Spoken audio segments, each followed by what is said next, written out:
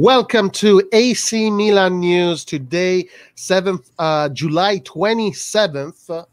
We are here with Antonio, the guru of the transfer market. How are you doing, Antonio? Very good, Roy. I'm nervous for this transfer market, but I'm doing pretty good today. Oh, okay. Well, let's see what you have for us today. Guys, but before getting into the news, just quick updates about the channel. Remember, we do have a chat room now that you can enjoy, and it's going to be there indefinitely. You can use it whenever you want and keep the AC Milan dialogue going. We have a new poll, so go and check it out. Go and vote who you think is the youngster that you're more curious to see in these upcoming friendlies. And guys, stay tuned for our lives coming up during the week. Let's Talk Milan, the Milan Forum, Red and Black Sundays. All right, Antonio, let's get into the news. What is happening today in the Milan universe? So just to start off, like I usually do about the club, it was a big day at Milanello because you saw Maignan, Giroud, and Rebic all had their first training session. So that was very interesting. And Kjaer was not there. He probably had an extended vacation, and he's likely to come back either this week or at the beginning of next week. We don't know exactly when, but he's estimated to be back soon. All right. Well, nice, good. I did see a nice post by saelemaekers calling the group family. Good words. I like that. Yep. Giroud in the picture was nice to see. Yeah, Giroud looks like he has a good personality right now. He looks happy, and tomori actually posted something on his story that had, since they played together at Chelsea, so they're friends. Okay. Good. That's nice, good. All right. Yeah. Okay, and then just an update about the next friendly, just to say it again, it's going to be this Saturday against Nice in Nice. Different timing. It's going to be, I think, a bit later than the recent friendlies. So wherever you are, it'll be a couple hours later. And yeah, Milan will be playing Nice. Like I said, Christophe Galtier is the coach. They're League One side, upper half table side, and they should be getting better this year. So interesting game. Yes, competitive. This is going to be a competitive game. This is not going to be like Modena. It's not going to be like Prosesto. This is going to be much more competitive. So we're finally, Milan. We're going to see a competitive Milan again after a few months of break. Yep, and it will be the most competitive game we've played since the end of the season. So yeah, we're slowly getting more acclimated to the level of competition, and August is going to be an intense month because everything will start up again in August and the Champions League draw. So all right, yeah, and we are going to have a live watch along from the Champions League draw. So guys, please be in touch and in tune for that. So excited for that. Okay, so that's basically it for the club news. There's a lot of AC Milan women news, but we're just going to stick with the men's team for now. Okay. So the first player that there's been a bit of an update on is Kaio George, and this is a crazy saga with 3 different teams being linked with him. According to Sky Sport, Milan have actually made an official offer of $5 million to Santos for him. Okay. So that's a little bit better than like $2 to $3 million. And this isn't like a super huge deal because other clubs are a bit ahead of us in how much they want to pay for him. But he's really interested in Milan. The player really would prefer Milan over definitely Benfica and probably a bit more than Juventus, considering that he's outwardly agreed and stated that he likes Milan. So that is where we're at. We don't know what's going to happen. The other teams, just to summarize again, Benfica and Juventus are willing to put down more money for Kaio George. And the player has apparently agreed to personal terms, I think, or his agent agreed to personal terms with Juventus. But he does not really want to go to Benfica. I don't think he would mind Juventus too much, but he would prefer Milan as his first choice. So that's where we're at with him. So Juventus is winning this battle right now, it looks like. I would say that there's a greater chance that out of the three teams that Juventus goes, but it's very close. But I would say it's probably Juventus because they're willing to pay more than Milan, and the agent would like, the player would accept the move, and the agent has kind of agreed to personal terms. So, yeah. Well, the Juventus news and all that stuff, they think it's pretty much a done deal. But I know that today it's not yet a done deal. It's not yet. It's still open in the air. But, well, we'll see. We'll see how this saga continues. Kjaer George, to be honest with you, is not a player that really, sparks a lot of excitement for me. But we'll see how this goes. We'll see how this goes. Yeah, I'm just gonna make a little joke and say, Roy, why are you subscribed to the Juventus news? Just gotta throw that out there. But yeah, but like you said, they're very confident, but yeah, it's not like close to being a done deal because it's complicated. I think the club and the player are gonna have to negotiate like what they want to do together because they're getting different requests. So yeah, okay, good. Yep. Okay, so the next player isn't like a big superstar, but he would be a Primavera player, and there's been a couple updates about him, and we talked about him before, but he is similar to Warren Bondo. He's a 17-year-old midfielder, and he plays in Belgium for Genk or GNK. That's the club. Yeah. So Pierre Dwomoh is his name. And yes. Very good. Exciting prospect. This one here I'm more excited about. Yeah, he's very young, so he'd be a Primavera player. And he did post on his Instagram when links were kind of just starting. He posted like a rumor post saying about him going to Milan. So he actually did kind of confirm the rumors. So the updates about him, there's two pieces of updates. The first is that he apparently is training by himself now because he got into an argument with his coach at Genk. And I don't really know if this is because of the transfer, because he's like acknowledged it, or for some other reason, but he is training away from the team. So, and that's basically like a sign that he's going to be moving on because the coach kind of removed him from the team. So they're trying to figure out how to like best conclude that relationship. So that's very interesting. So possibly a very cheap transfer opportunity. And just I'll say the other piece of news that's about him is that Inter are also watching this player. So Inter have kind of joined the race just to watch him. So those are just the updates about him. All right, yeah, he's I saw some of his highlights, and again, highlights you only see snippets of moments during the game. You don't really see how a player interprets a whole 90-minute game, but technically, this player is very, very promising. His dribbles are very good, a very creative player. So this would be an excellent addition for the Primavera. A star today is a star of tomorrow. So let's hope that this one goes through. This one I'm very excited about. Yeah, let's see how it goes.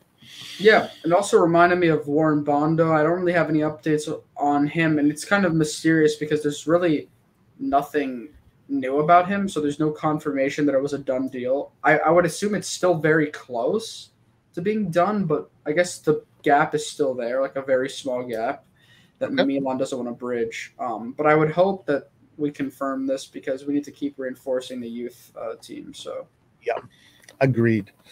Okay, let's move on. Okay, the next news is about Pobega because Spezia are looking to loan him out again. So there's that. And Milan, I've read one report that said that Milan would be open to selling him for only 12 million. And I hope that, I haven't heard too much confirmation about this, but I think if Pobega keeps getting chances in the upcoming friendlies, I don't think there's much truth to this because he's showing that he's a good player. So I would say that maybe there's a bit of an increase in chances that he does get sold this summer just because of recent news. But I still wouldn't say there's a very good chance of that happening. And I wouldn't say that there's like a majority chance of that happening. So it's very complex with him right now. But I would think that loaning him out to Spezia again is a very likely possibility. So that just is what came out today about him. Yeah, look, the Pobega saga is another one that, to me, unfortunately, it brings sadness because, I'm all about these young Italian players that, Pobega also has a lot of history with the national team, starting from I believe, the U15 and going all the way to the U21. So this is a player that has the similar trajectory to many players that ended up in the national team and winning big games with the national team. So to me, it seems like we're on the verge of losing one of these players once again, like Cristante, Pessina, and the other guys that are slipping my mind right now. But yeah, exactly, and there are others too. But a loan, if we do loan him out, I said this yesterday, good, because he gets one more year of experience fighting and hustling. And then at 23, that magic year, 23, when he comes back, he'll be ready for us. But Milan right now seems to be more interested in the French players. So if you're an Italian player, you get the Axe. If you're a French player, you get the Ace. So that's where we are right now with that. Okay, let's move on. Yep. And remember, French players are the main, like France is the main country that our scouts are focused on. We have a couple French scouts, and our chief of scouting is French, and he's from Monaco. So that's probably why you're seeing that. Right. And to me, because I support the national team a lot. Okay. I love the national team. For me is, man, I love the national team. It's disappointing that we're helping more the French national team than actually the Italian national team. But, it is what it is. Yeah, I think what you said, you've made this point many times when you say that Italian players are a bit slower to develop, either physically or just all around. And so a lot of the times, like, it's actually a smart decision to look at France because they have a lot of really young players that mature fast, and you can actually sell them for a lot of money because their value increases. So that's probably why they're trying to do this. And I think it's a smart choice, but I still think that we should develop our homegrown Italian players too. Yeah. So it's I think finding a good mix is a good idea. Yeah. Okay, let's move on. Okay. The next is just an update about Vlasic. So there is a stalemate between Moscow and Milan. Milan originally offered 5 million loan and a 20 million option to buy, and Moscow did not accept this. They basically value the player at 30 million. And if they were to let him go, they want either an obligation to buy or just outright to buy him. They don't want to do like loans because they want to try to get guaranteed revenue. So right, they want to monetize for sure. Yeah. So just an update about him. He really wants to go to Milan. Said it multiple times.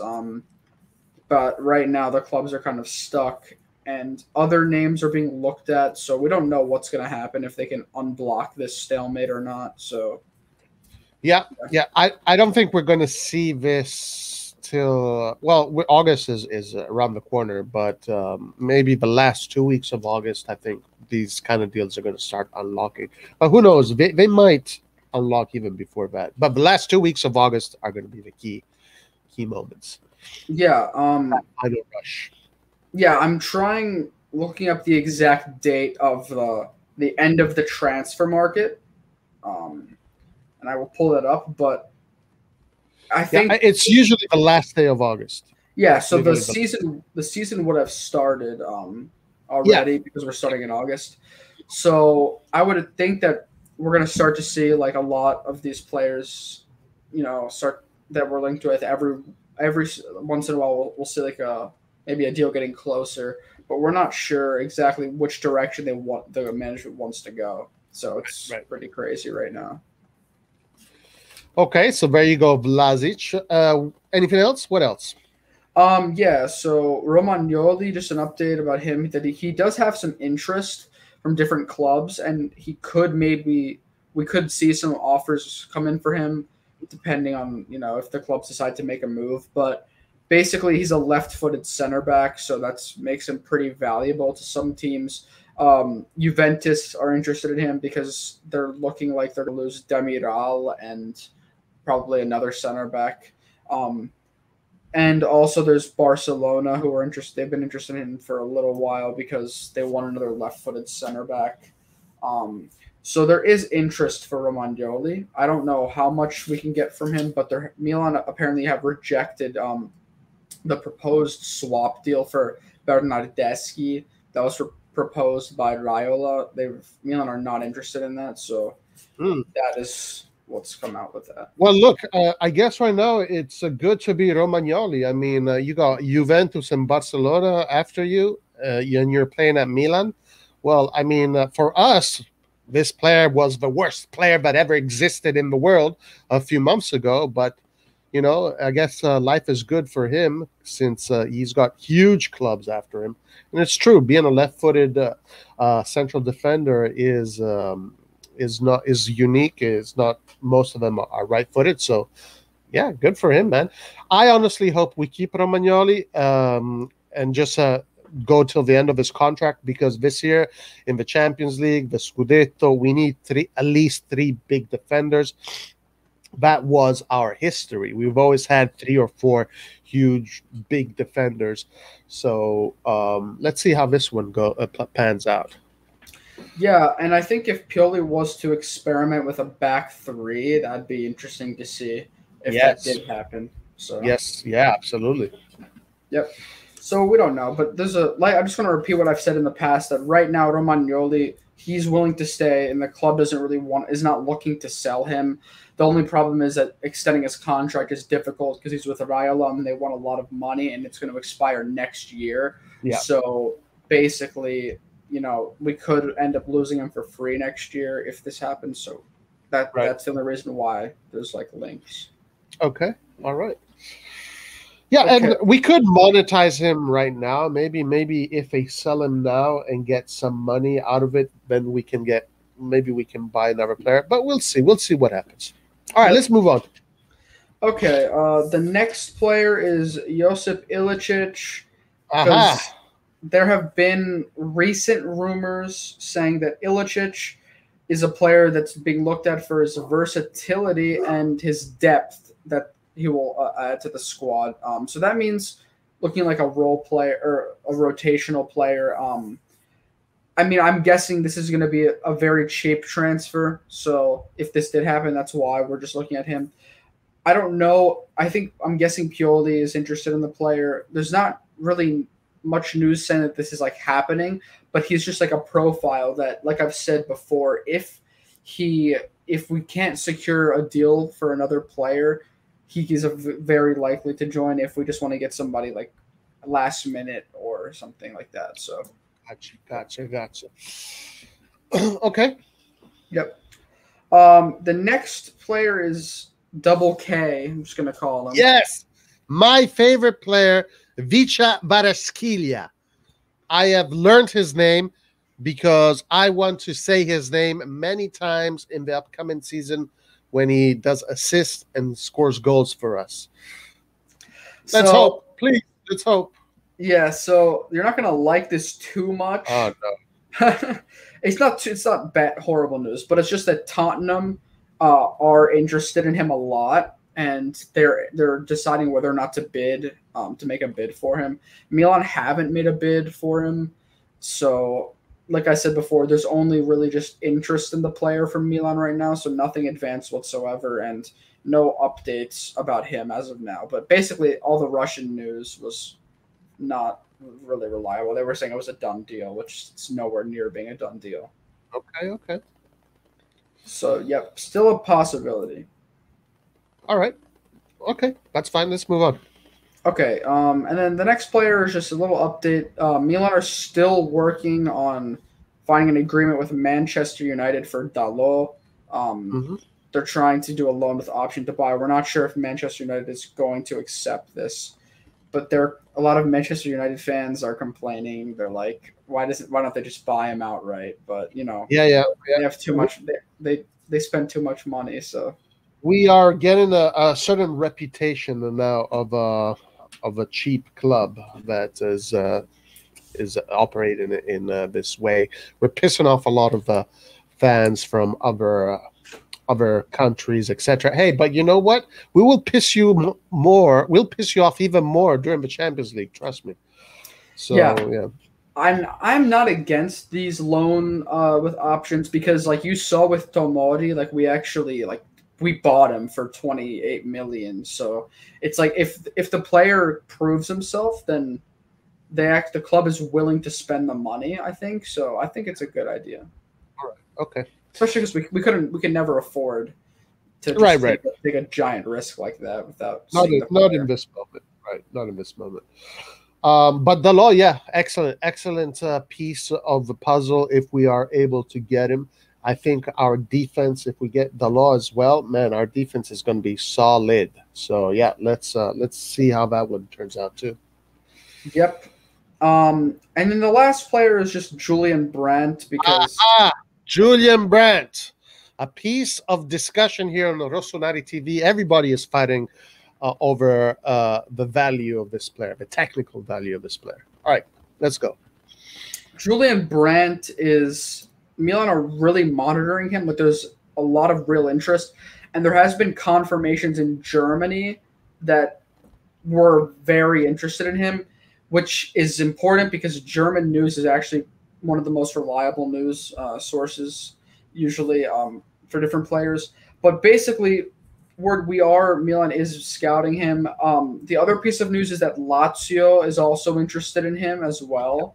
Yeah. So there's like an interest there from Saudi, and it's interesting because he can play different positions. He can play more of a deeper midfielder or an attacking midfielder. So there's diversity there.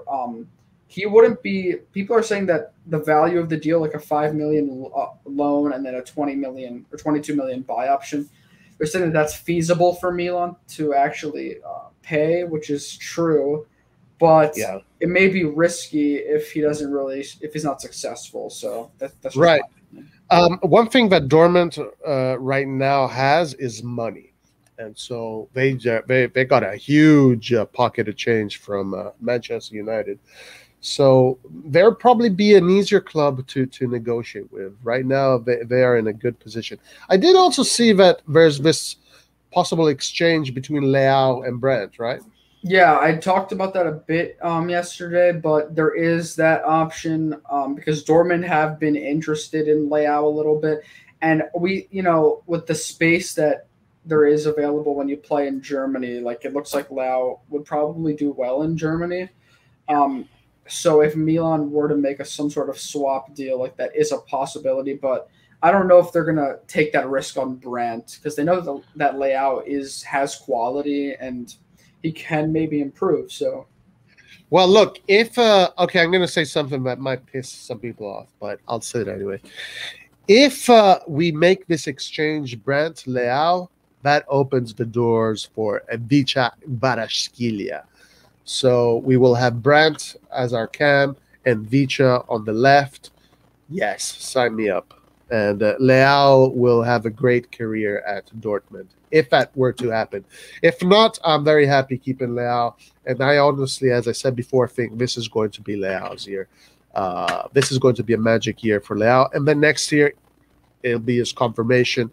And then we'll see what happens from there on. yep. So you are very, very interested in the Khvicha. Oh yeah, this player is something special, man. I think that wherever he joins, he's going to be making a lot of headlines, and then a lot of people will regret the fact that AC Milan didn't get him. But because I know Maldini, I know the mentality that he comes from, right? And I know the kind of players that have always been the players that made Milan fans, dream and all that. And this player, Khvicha, is perfect for Serie A and perfect for AC Milan. So I don't believe these stories that they're not interested in him. I think they're just playing it cool for now. Yeah, there is interest. So yeah, right. Yeah. Yep, Okay. that's basically all I have. There's not much. I mean, we're gonna probably expect to see more news come out later on in the day, but I don't know, nothing major. So we'll see where this takes us. But August is going to be a crazy month. All right, Antonio, thank you so much. That was excellent. Thank you for updating us with all the news of the day. Guys, everybody, please like, share, subscribe, participate in the lives, and also vote on the poll. Remember, guys, we put up a poll today asking which youngster would you be most interested in seeing in these upcoming friendlies against Nice, Valencia, Real Madrid, and Panathinaikos. All right, Antonio, thank you so much. We will see you tomorrow with AC Milan news, with the new updates. To everybody else,